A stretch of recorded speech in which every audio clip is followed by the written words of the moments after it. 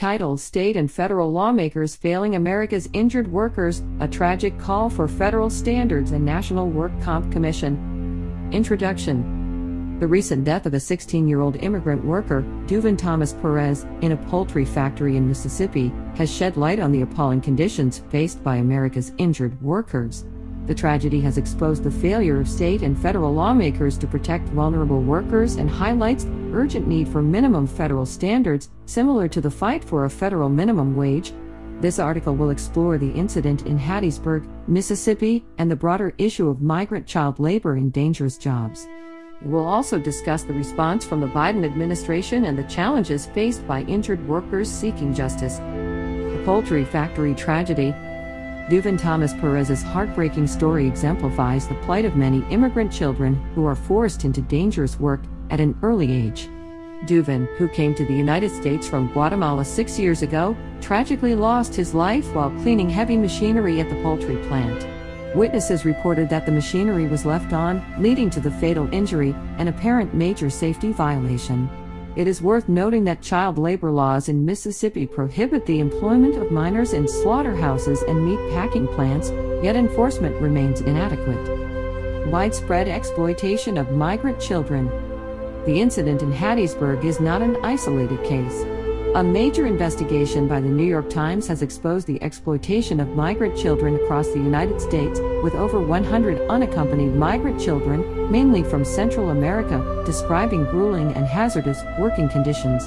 These children work in factories that produce products for prominent brands such as Cheerios, Whole Foods, Target, Walmart, and more. They are also employed in other risky sectors like cleaning staff at hotels, construction sites, and car factories, where they face serious violations of child labor laws. The Biden administration's response. The shocking revelations prompted swift action from the Biden administration. In response to the New York Times investigation, the administration announced a comprehensive crackdown on the labor exploitation of migrant children.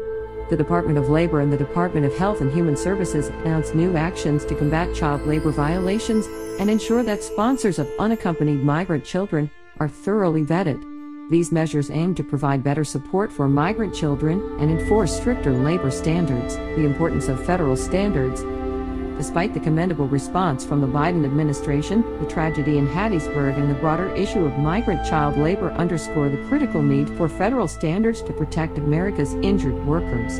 Currently, labor laws vary significantly between states, resulting in inconsistent protection for workers across the country.